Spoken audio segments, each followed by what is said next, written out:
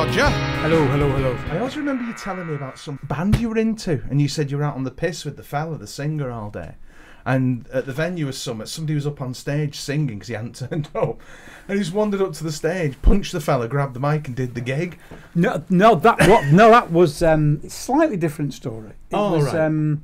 It was a chap who was a singer in a blues band called Mickey Wheeler. Right. And I think this is the story. He actually got up with his band singing, and we had been drinking all day, but someone threw a pint pot at him while he was singing. Right. I think he was I don't know what he was singing. He was singing, some old blues number. The pint pot was empty. It glanced off his cheek and went behind. He came out of the audience, twatted this bloke, and got back for the next verse. That was it. I remember you telling me it, because I was singing in bands starting off, because I was 17, 18 or whatever. Should probably explain. You were my tutor at college when we were doing the was it visual communications combined A level it was called. And I remember you saying, "Oh no, this is what you do if you're a singer." And told me the tale about him. Yeah, he's a great man, Mickey Wheeler. Great man. He's still going then. Still going. Fantastic. He's the sort of bloke who he'd invite you out for a pint and he'd end up drinking all evening, but he'd forget to bring his money. Sounds like me. So some of it did stick in, but no, they were good days. They were on that course. I mean, I know that I never did fucking anything. I mean, I wanted to, but I just didn't. I lacked the application. Well, I was talking to somebody on Sunday actually, who was also a lecturer in FE college at about the same time, and we both agreed that the nature of further education has changed so much. Massive. That we'd both probably last about 3 days and then get sacked. Yeah. Well, I've moved into that. I've done teaching in that regard now, and I can't imagine the shit that we used to get up to. No. Going to the pub at dinner time and stuff like that. There was there was a trip I did with two other lecturers, and we took a group of, I think they were second year BTEC students or something like that. So they're only about 17, 18, 19. And we took them to a Marxism Today conference in London. Didn't book any accommodation, and everyone slept on the floor of the Communist Party headquarters. Okay, now. No, you won't get away with that now. I remember our trip to Affleck's Palace. Do you remember that? When it was the Corner House were having an exhibition on Central Station and Brodie and Savile and all that all stuff. Hacienda stuff. Yeah, great exhibition. And one of our party nicked something out of Affleck's. Do you remember that? I think I vaguely do. He was Runcorn at one time used to breed, well, on that course anyway, we used to get sort of lads who were obsessed, really, what do you call that, cinephiles? Yeah. Well, they knew everything, didn't they? Yeah. Knew much more than we did. Oh, totally. And they were quite intimidating because they just seemed to be like, that was their entire focus. Whereas I think the rest of us on this course were sort of more of a broader spectrum of into this and into that, but they were just movies. And what always impressed me, and it sort of influenced me a little bit, was that if they did you a film on video, they'd always put the director's name in brackets after the name of the film, and you never did. I remember, was it Terry? One of the lads called Terry. There was a lad called Terry, Tez. Yeah. And he did me Salem's Lot, and in brackets Tobe Hooper. And I was like, what the fuck is this? So anyway, so one of these cinephiles nicked a Clockwork Orange from the basement of Affleck's. It's an appropriate thing to nick, really. Well, it was. If you remember, it was banned at the time, so you couldn't get it, but you could get it there. And so he nicked that, and Jesus Christ, there was no ringing the cops with those fellas, if you remember. It was like, you're going fucking nowhere until we get our tape back. I know that you and Dave smoothed the waters, and the tape was returned. But do you know, the thing about those courses was that we had an unusual way of recruiting to them, because there was me and a couple of other blokes. We'd walk up the main street of Widnes and just look for interesting looking people, and ask them, did they want to come on a course? Wow. So most of the people who were on those courses probably really shouldn't have been on the courses. I certainly shouldn't. But it kind of gave them an opportunity, and we had quite unusual teaching methods. So it appealed to people who hadn't fitted in at school. Yeah. And the There was a lot of. In fact, there was. Do you remember Mark Whitby? Yeah. Mark Whitby went on to become a lecturer himself, and and Dandelion Radio as exactly, well. He does now, Mark. And I think he was probably someone who didn't fit in at school. Probably not. I only remember Mark as he was older than me. I think he might have been lecturing by the time I got there. But he was certainly. He was a good lad. But there's loads of good people on them courses. I mean, the two standout people for me, actually, were they on our courses or were they on a graphics course? Was Carl and Gary. Yeah. Absolutely. And that was it. When I first started teaching, I used to teach art and design, and what in those days was called social and life skills. Right. For young people who were unemployed, and they were called YOP courses, Youth Opportunities Programme. And Carl and Gary, who were twins, were enrolled on these courses, but you never knew which one it was that had turned up. And like one would stay in bed and the other one would pitch in, pretending he was right. And I just loved those lads, absolutely. And they were academically, they weren't top of the tree, but the passion about what they did and the thirst for knowledge. Intellectually, they were absolutely yeah, they were definitely there. Yeah, I mean, there was a whole bloody. They managed to turn quite shoddy material into something quite interesting in terms of the background. If you think of the way they romanticise West Bank, I'm not saying West Bank's shoddy, but I think that they turned their background into very interesting stuff like the Brown Cows of Elocution and things like that. And I think that the film that you made on them was an interesting piece as well. I remember seeing it. That little community, and for people who don't know West Bank, it's underneath the bridge virtually. Yeah. And it's literally an island of a community because you've got the river. Yeah. You've got the bridge, you've got that huge kind of multi-highway that goes over, and then there's like a little industrial estate. So it is literally one road in, one road out. Yeah. And I remember realising how apart from the rest of the world it seemed to me when I was sat doing some research and I was sat in a pub and there was a dominoes match going on. And I said to this bloke, are you from round here? And he said, oh, no, I'm not from round here, mate. And he said where he was from. It was about 100 yards away. Yeah. And then I remember going to a fish and chip shop, and there were people going in with plates. Yeah. And the fish and chips were straight onto the plate and home. Yeah. I loved that place. Yeah. Loved it, absolutely loved it. And there was a real, genuine community feel about the place. And everything that Carl and Gary did, the band they were in, Zen Baseball Bat, the photographs they took, the paintings they did, everything was an attempt to interpret that community. Yeah. So the great thing about doing a film about them was you did a film about them, and de facto it was about the community as well. Yeah. Which worked really well. Yeah. And West Bank is a sort of place that doesn't make it onto TV. No.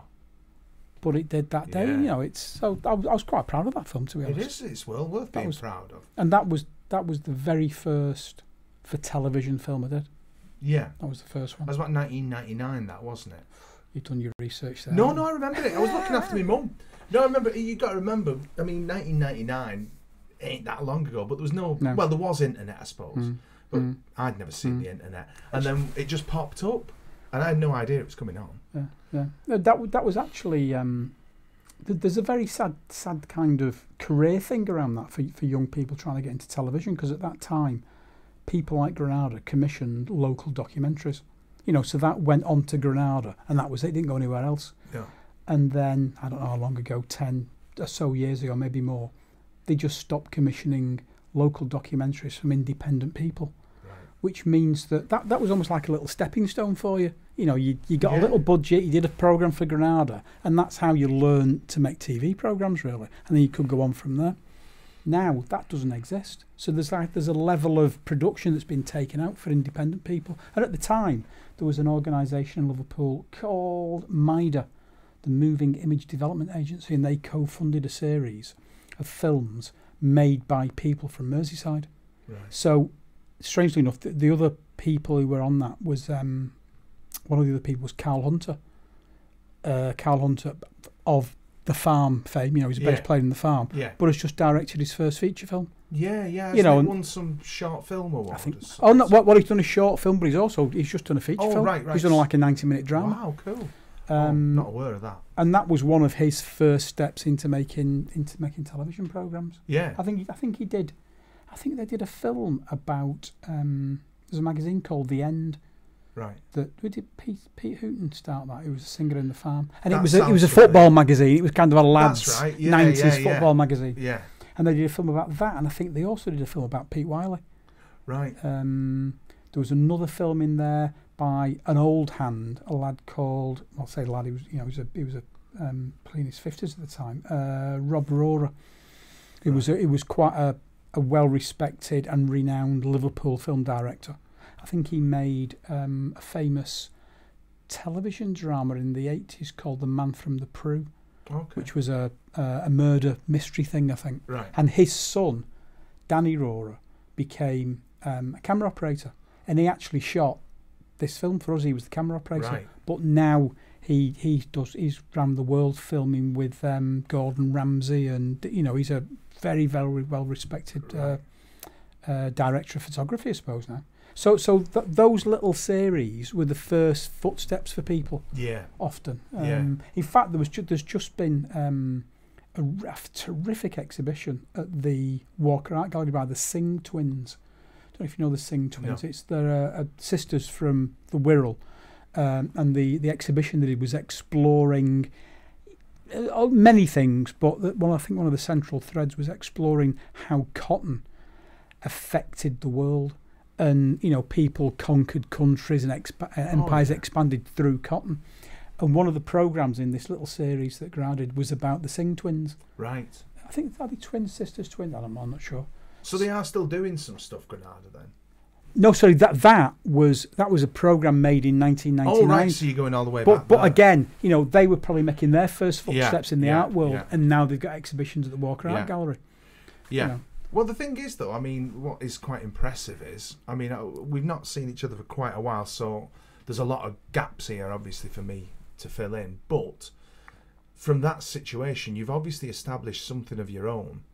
You've established your own film company in the intervening, I suppose, nearly 20 bloody years now. And I think that's quite interesting when you sort of... a whole platform's removed, so you've got to then make your own. And I know you're not alone in this. A lot of people have done similar, and that's why the media is more interesting, because it's diversified, and as we were discussing yesterday, it's democratized because 3 people can make a film and stuff. But how do you go about that? How do you go from the situation you were in? You obviously started off with some reputation that you could build upon.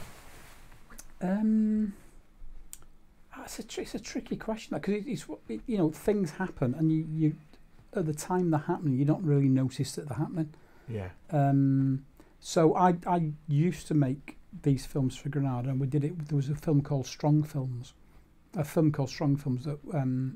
I helped develop with a lad called Lawrence Turnbull, Turnbull, and Martin. I've forgotten Martin's second name. Martin.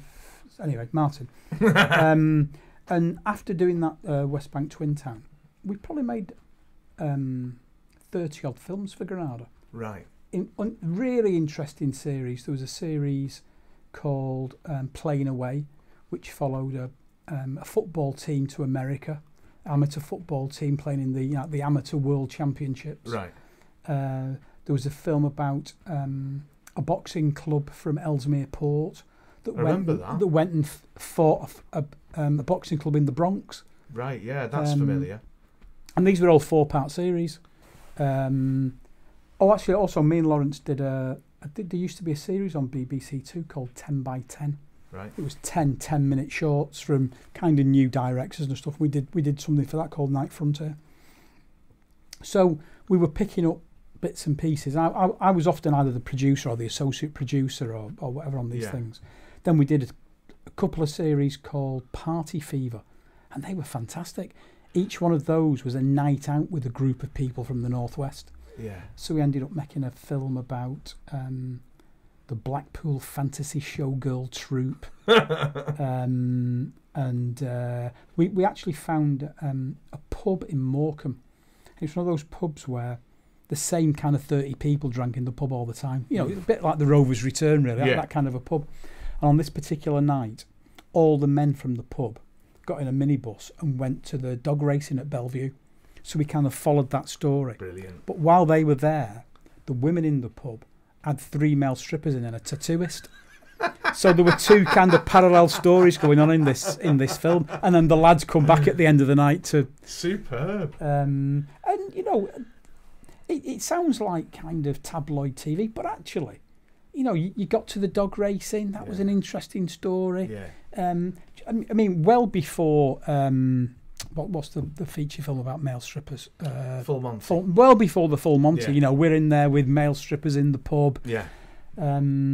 And interestingly, after that film, there was a couple of the women actually phoned me up and said, "Will you please not put some of that footage in the film?" I bet they bloody did. Yeah. Well, leading up to that, that Full Monty thing as well, probably about the time you were making that, I remember that in St Helens there were a bunch of ex-miners doing it who were all, you know, buff lads, and they were the Men in Black, and they went around doing male stripping and stuff like that. So I mean, not too far from the truth, that film, really. Absolutely, yeah, absolutely. But I mean, it is impressive, I think, the way you've established an independent studio in a time when there isn't really that many people doing it. Well, they're doing it in the bedrooms as such, but I mean, you've got, you know, you're established in Safari. You're creating a sort of your own niche in a certain way. I think one of the things that you have to do is not be precious about what you're doing, because, you know, in more recent years, I've been part of making 90-minute documentaries for worldwide distribution, you know, this, that and the other. But at the same time, you know, I'm still doing little corporates, I'm still doing education films, and sometimes there's a lot of stuff you have to do just to keep the lights on in the office. Oh, yeah. And then every so often, you know, a really juicy project comes along that you feel passionate about and that you really want to do. Yeah. So I think let's not forget that the centre of the film and television industry, no matter what is attempting to be done to widen it out, is within the N25. And the vast majority of people who are commissioning programmes and who are working in that industry are within that small area. So actually keeping an independent production company going 200 miles away from that is extremely difficult. Yeah. But at the same time, because of the rise of the internet, more and more ordinary businesses, universities, those sorts of people are wanting films to be made so they can have a presence on the internet. Yeah. So I've been doing an awful lot of work with Lancaster University. I've been doing work with charities and to make films which, you know, I'm proud of making. Yeah. But they ain't 90-minute documentaries. No. You know, the short science films or this, that and the other. And sometimes what we shouldn't forget is that making those films means you're keeping your hand in. Oh, yeah, you know, you stood there with the camera operator and you're actually still making things. Yeah. And I remember reading a story, I don't know whether this was true or not, but towards the end of his life, I've forgotten his name. Laurence Olivier? Grey-haired, lovely British film director, did The Devils and... Ken Russell? Ken Russell. Yeah. Ken Russell, towards the end of his life, he couldn't get people to invest in his films. That's right, yeah. So, you know, he bought a video camera and just started making films himself. Yeah. I remember seeing, because Oliver Reed was his mate, wasn't he? And he made one with him on that was like a video production. But I mean, Ken Loach did a car advert once, didn't he? I think a few more adverts, you know. So people can be as prissy as they want about things. But at the same time, I agree. I think that you do. I mean, a great example of that is Johnny Cassavetes, if you say that right. I don't know if you say that name right. Or Cassavetes, I don't know. Tez would know. Yeah, from Tez, Tez would be there. If Tez were here now, be he'd tell me. But I mean, he was the Hollywood leading man. He'd just get the money, wouldn't he? And then he'd go and make his movies, which are sort of like, you know, quite painful if you've sat through a Cassavetes 4-hour special. But a lot of the techniques he used, Tarantino and others have honed, and so there's a progression of ideas totally. And I think you've got to, even when you're making things that are your passion projects and the things that you really want to make, you've always, I think, in a sense, got to have an eye on the fact that does anybody actually want to watch this? You know, so you can't be too self-indulgent about these things. Yeah. You've got to be able to produce things that you think, in actual fact, you know, someone is going to want to turn up and watch this. Yeah. So I'm not going to do an Andy Warhol film a building for 7 hours and hope someone likes it. You made us sit through some of that, though.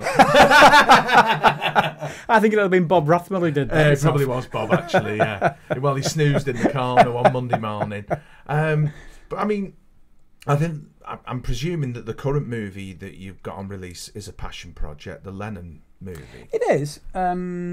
I know it's lucrative as well, and people want to see it. But I mean, having viewed it yesterday, it's certainly. I think that you've put a lot of yourself into that, haven't you? You've put a lot of the emotional side of it comes burning through on that film, really, because obviously, I think your choice of using help as well is quite deliberate, isn't it, in the film? Because you know, all the way through the guy's life, he needed fucking help in one way or another. So I mean, the narrative was very strong.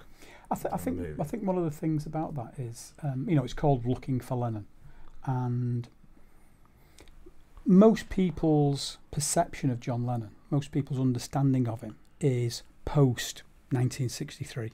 You know, he becomes a world icon. He becomes one of the most famous people on the planet, and he stands for all sorts of, you know, love, peace. He writes some of the best songs I think the planet has ever heard. I agree. He's part of, for me, the best writing team that's ever existed in popular music. And so when somebody attains that status and that profile, you cease to see them as human beings. You see them as these kind of figureheads, and people believe that they know that person, but they don't. You know, they don't know that person. So one of the aims of Looking for Lennon was to concentrate on Lennon's life before he became famous. Now, that was a period of his life when he did have mates. He was an ordinary person. You know, he went to school, he got into scraps, he had family difficulties. He was a boy growing up in post-war Liverpool. Yeah. And the whole of the film is simply about, you know, everything that happened before the Beatles became the Beatles. Yeah. And so I suppose in that film what you're trying to do is make a small personal film about a world icon. Yeah. And I think you're right that in a way, by honing in on those years, you're able to begin to understand what turned him into what he became, rather than just what he became. Yeah. Because we did at the beginning of that film, I don't know if you remember, but there's 2 or 3 just sound bites from people that we stopped in Matthew Street and said, "What does John Lennon mean to you?" And they'd be saying things like, you know, he stood for peace, he was a hero, he was this, he was that. But what the question the film tries to ask is, who was the real John Lennon? Yeah. And I think you can only understand that by looking at his life before he becomes famous. Yeah. Because once you become a Beatle, and once you become that multi-million selling icon, that I imagine, I don't know, but I imagine that does something to you. That changes you so profoundly that you almost become dislocated from the person you was before. Yeah. Well, it's almost like is it The Man Who Would Be King? That's the transformation that the Beatles went on. Absolutely. You know, absolutely. I mean, they were elevated to the status of gods, and I think that Lennon was aware of that. Yeah. Hence his comment that led to the records being burnt and whatnot. Yeah. One of the things that interested me most about it, maybe this is because, you know, I never met my dad or whatever. You know, so it speaks to people with different backgrounds in different ways. All these stories do. Freddie came out of it a hell of a lot better than certainly my understanding is, because Freddie's always depicted as a drunken sailor who just fucks off and leaves Julia to bring him up. Yes, you're right, and I think that's because a lot of people forget the context of that time in Britain. You know, so John Lennon's born in 1940. His dad's in the Merchant Navy. There's a popular belief that, you know, his dad buggered off and left him, and left her to bring him up. Well, he was in the Merchant Navy, and there was a war on. Yeah. You know, he was in. It can be argued he was doing his duty for the country, like many other thousands of men were. Now, I don't think he was necessarily a paragon of duty. No.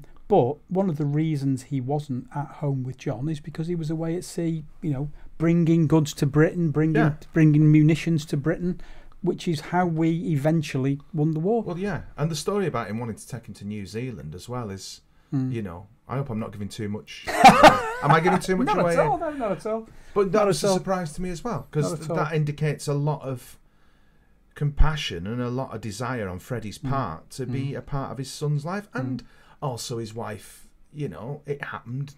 Being pregnant with another guy while he's away fighting in the war.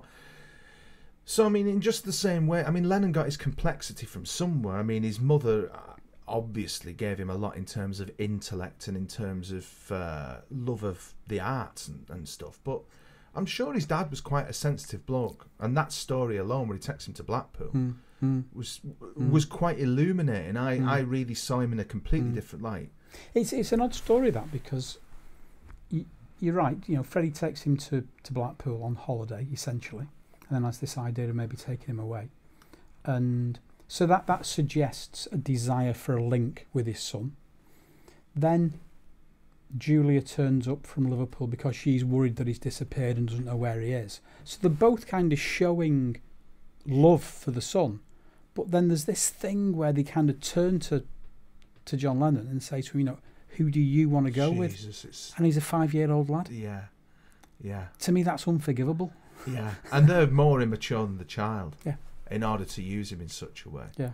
But I mean, there was just that was a whole new, thing for me. I had no idea about that. But, I mean, there are certain things within those stories which can be described as, it's on record that these things happened.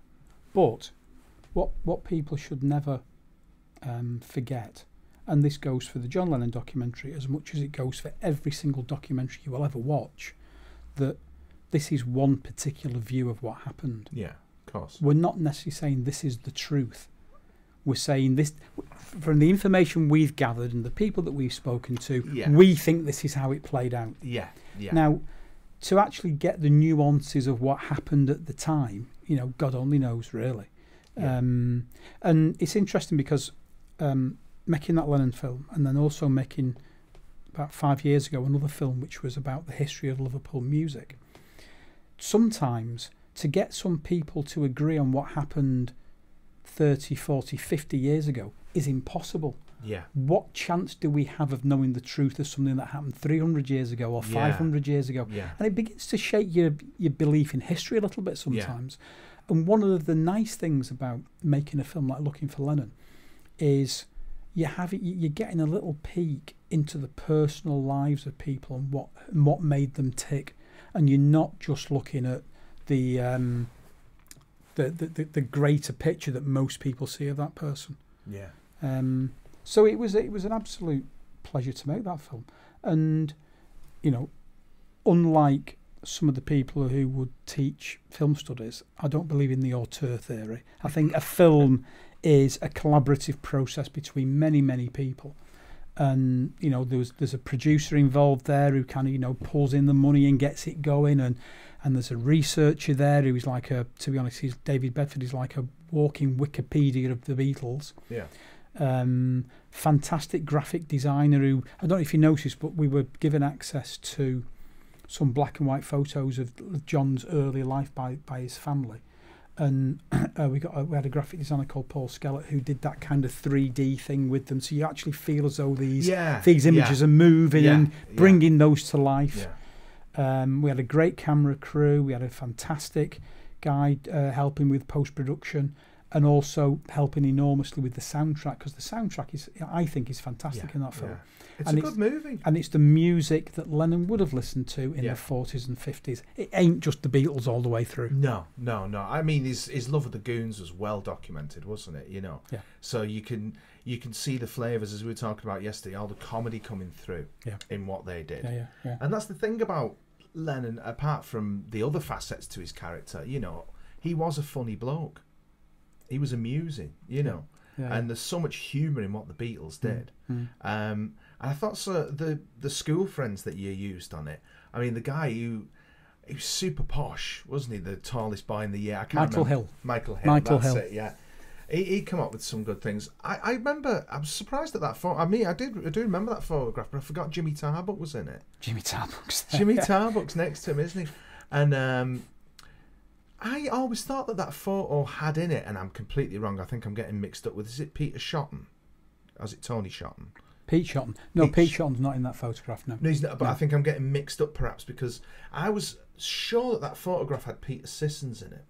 Well, I think it might do. Right, okay. I think it might do. Right, because the thing about Peter Sissons, it was totally surprised to me that a few years ago somebody said, oh yeah, he went to school with John Lennon, and I was like, Peter fucking Sissons? Well, all right then. And then you'd listen to him on the news and he'd give it away with Iraq. There was just that little, you know, in the same way that Tom Baker's managed to strangulate the into yes. You know, Peter Sissons has got that thing. So, because it was the grammar school, wasn't it? That's right, yeah. So you're going to be expecting, I suppose, quite a high tier of achievers in there. But still, it's quite surprising. Well, you know, everyone often says that Liverpool as a city punches well above its weight in terms of sending people out into the world of significance. You know, it's a small place. Yeah. You know, it's not a big city, Liverpool. And I know in the past it has been a big city. You know, 1 million people.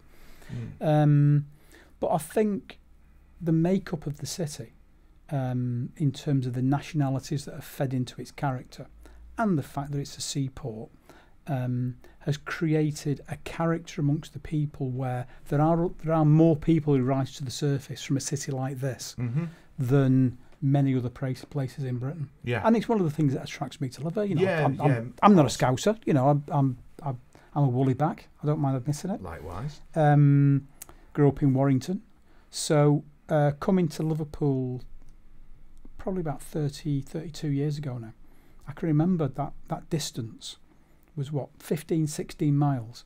It was like a different planet when I moved to Liverpool. Yeah. It was like a different planet. Yeah. It took me 6 months to realise everyone wasn't insulting me all the time. that was a kind of friendship. Yeah. And what's interesting now is you go back to Warrington and I just don't feel part of it.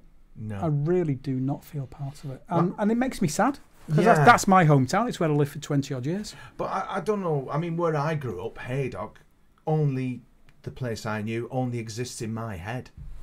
It's gone. You know, the place that I knew.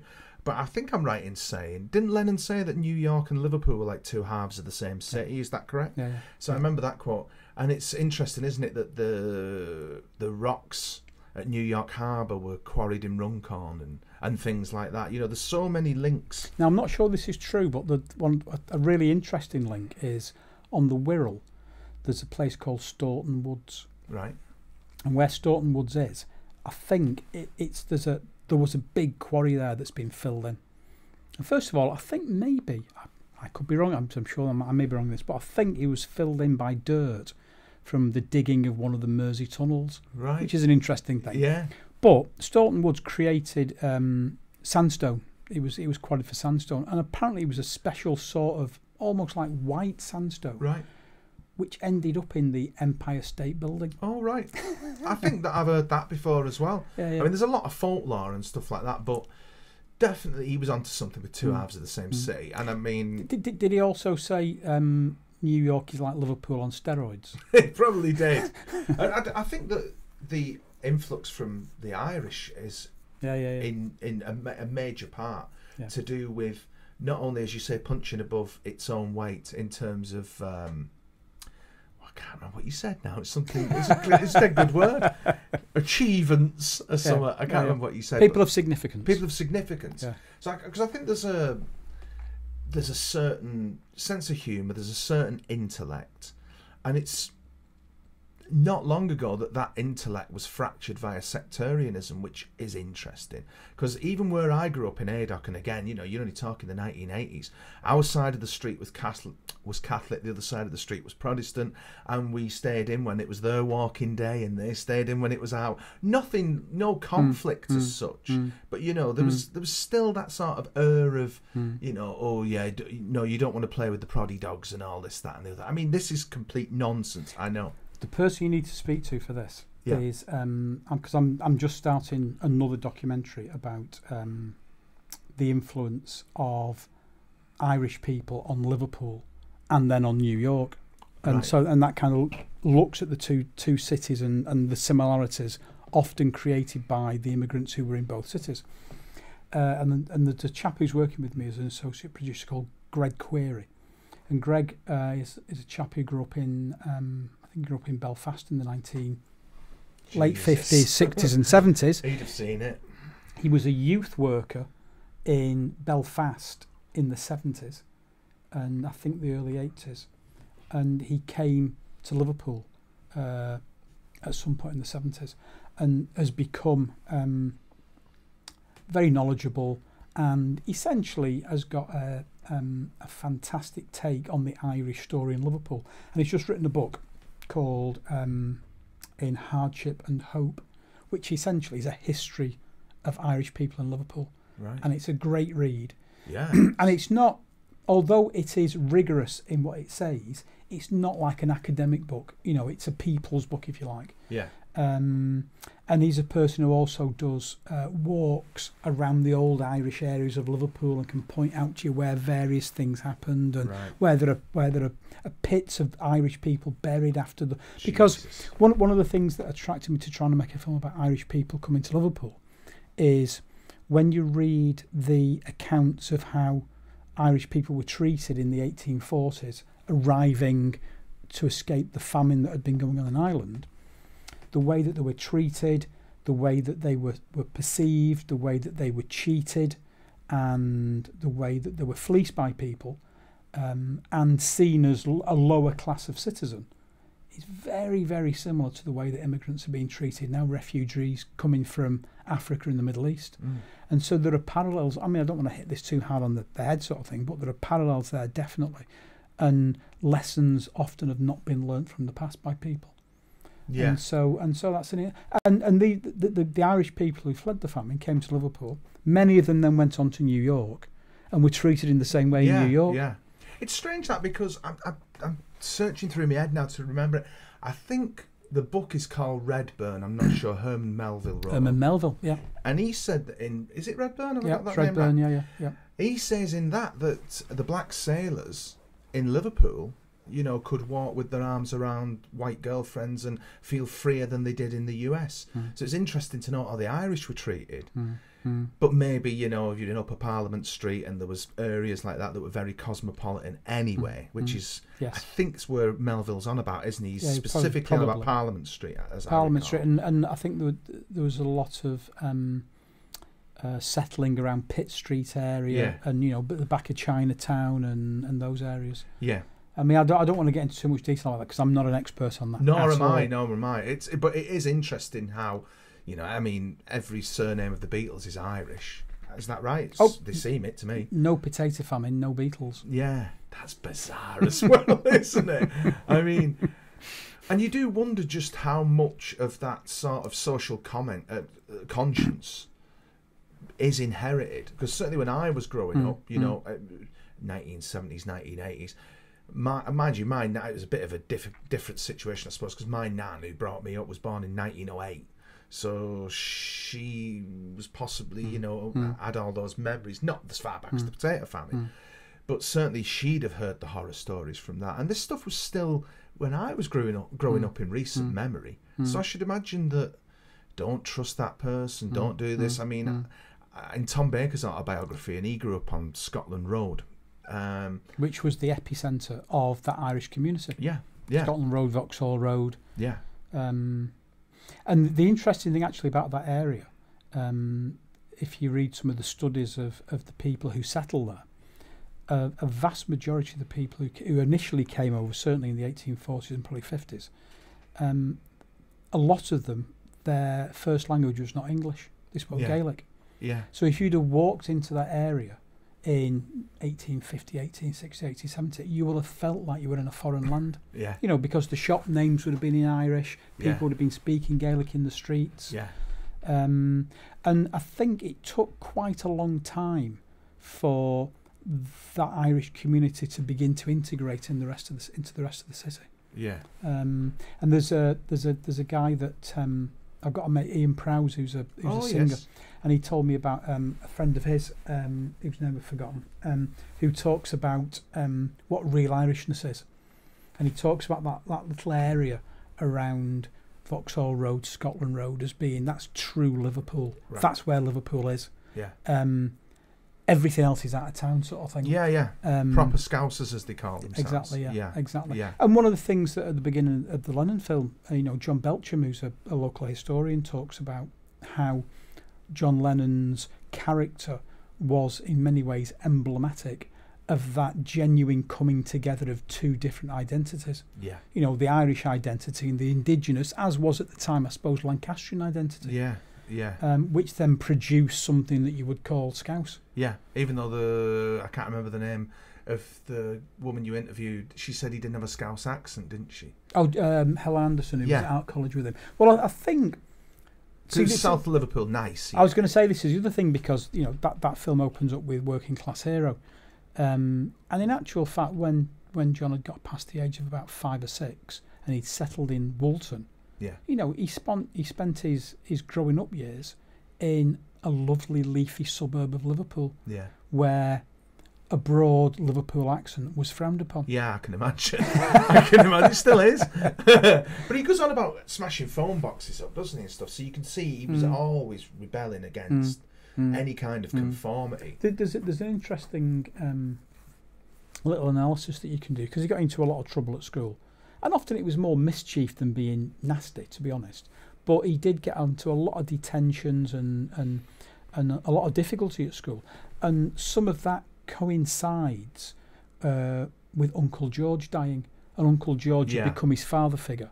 And I think he died when he was about 14 years of age, something like that. Yeah. And it's the sort of thing where now, there'd be some sort of social services help to get through those situations, and the school would be informed. They'd be making allowances for the fact that he'd just lost a close father figure.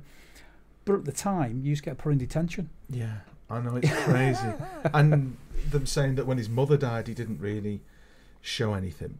Well, actually, there's an interesting thing there, because I think we interviewed about 3 people who were very close to him when his mother died. Helen Anderson, who was at college with him, June Furlong, who was the life model, who knew him quite well, and Rod Murray, who both was at college with him but also shared a flat with him for a little bit. And they all seem to have completely different takes on what happened to him when his mother died. One of them says, "I didn't ever notice anything."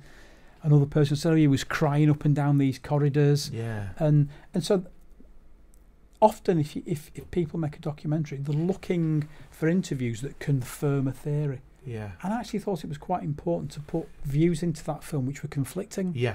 Because that kind of emphasises the fact that, there isn't such a thing as truth, and people have different takes on things, and who knows what he was like, really. But one of your images for the movie is the Russian dolls as well, isn't it? That's right. Yeah. Which I think is, it's fitting for all of us, but with somebody with such a complex set of personalities as that guy had. I mean, it's so tempting in hindsight, and people do say it in the movie, that he always seemed destined for greatness, and he was always going to be. I think there's a lot of hindsight going on there. Of course. A lot of hindsight going but on you there. do see photos of him as a young guy, and you're like, fucking hell, he does stand out. He really does stand out from the crowd, doesn't he? I think he probably always had a great sense of self-importance. Yeah. Which a lot of people do. Yeah. And I said to somebody that when you watch that film, and we go on about how he had a complex life, and this happened to him and that happened to him, we all lead complex lives. Yeah. We all have difficulties. We all have events in our lives that really affect us. The reason that there's a film about John Lennon is he went through all of that and then became a Beatle. Yeah. We didn't. Yeah.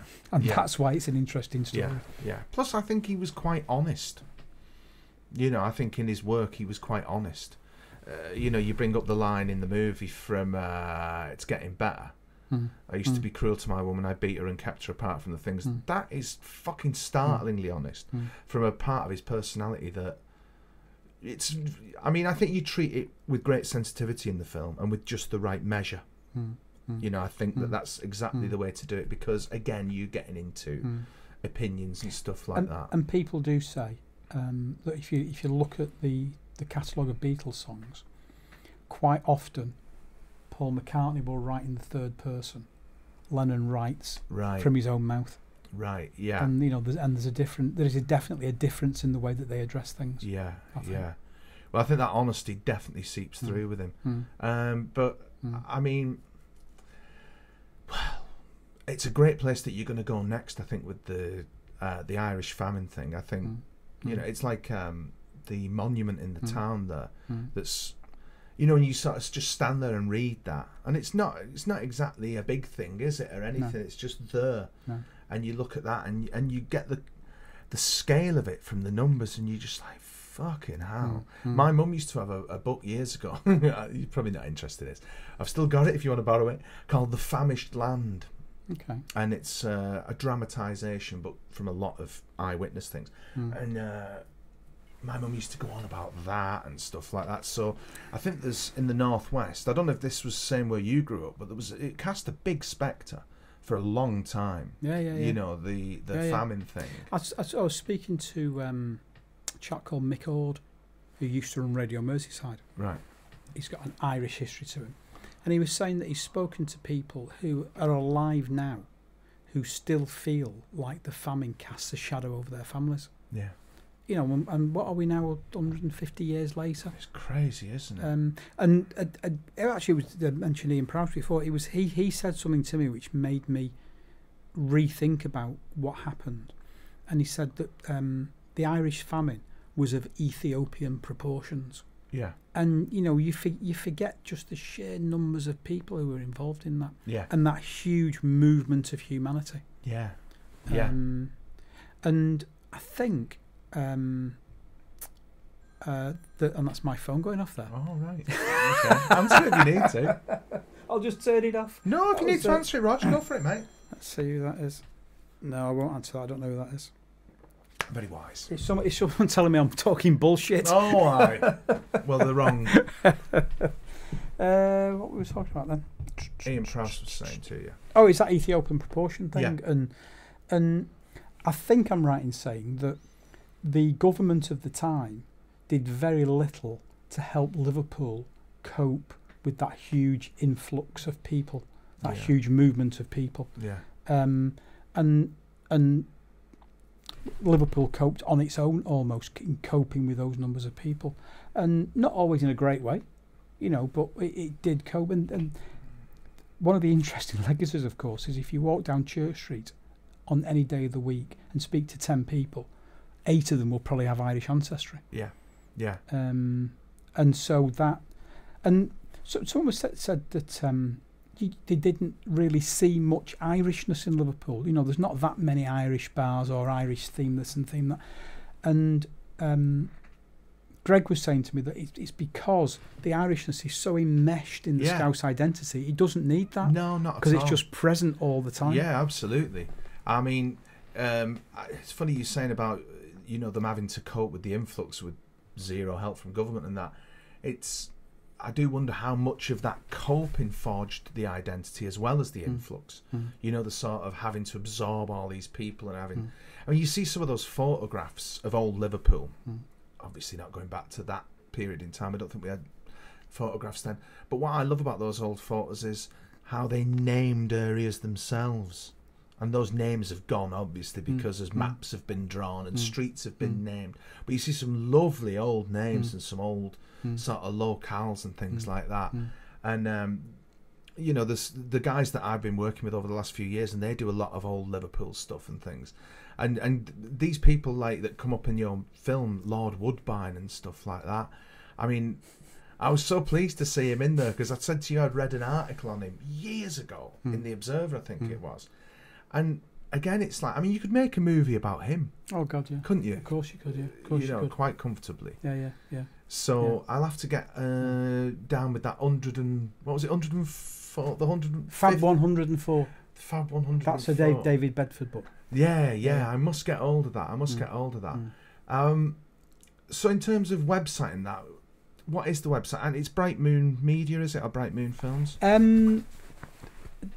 I run a company called Bright Moon Media, yeah, which has got a website. The production company that made Looking for Lennon, which I'm also part of, is called Get Back Films. That's right, yeah. And then there's a distribution company who are looking after the screenings and how you get hold of it, called Evolutionary Films. Right, but it is on iTunes and Amazon. It's on iTunes. Yeah, you can download it. Yeah, Amazon. All Instant. the usual outlets. Yeah, and one thing I must do as well is because when you were making, Jesus Christ, my memory's fucking. You changed the name of the last film you made. It was called The City That Rocked the World, and it became Get Back. That's right, Get Back. Yeah. I didn't change the name, by the way, but anyway. Well, no, names change when you're making movies. They even changed the name of Hancock's movies, didn't they? Yeah. But no, I mean, so is that available as well? Because I've not seen that. It is. To be honest, it's that long since we made that, and it's with the distribution company. Right. I'm not sure. You can certainly buy it on DVD. Right. I presume you can buy it as a download, but I'm not sure. Because I loved the scene you had in the Lennon movie of the, I think it was a Bentley or a Roll or whatever it was, the twin tone one with the first Beatles manager and no, not for that was two guys who were in the back of the Daimler was Sam Leach, right, who was a promoter and often promoted the Beatles, right, who actually sadly has died since. Oh really? Since that he made was that great film. value, wasn't he? Yeah. And top boy. And then the other chap was Johnny Hutchinson, who was the drummer. Was a drummer and actually sat in for 2 or 3 occasions for the Beatles. And I think they offered him the job, but he turned it down. Yeah, well, he says so in the. But I mean, a lot of people say that. I'm sure, you know. Yeah. But no, it was a great watch, and thanks for coming in and having a gab. My pleasure. Hopefully, you'll do it again, Rog. Indeed. Cheers. Nice one.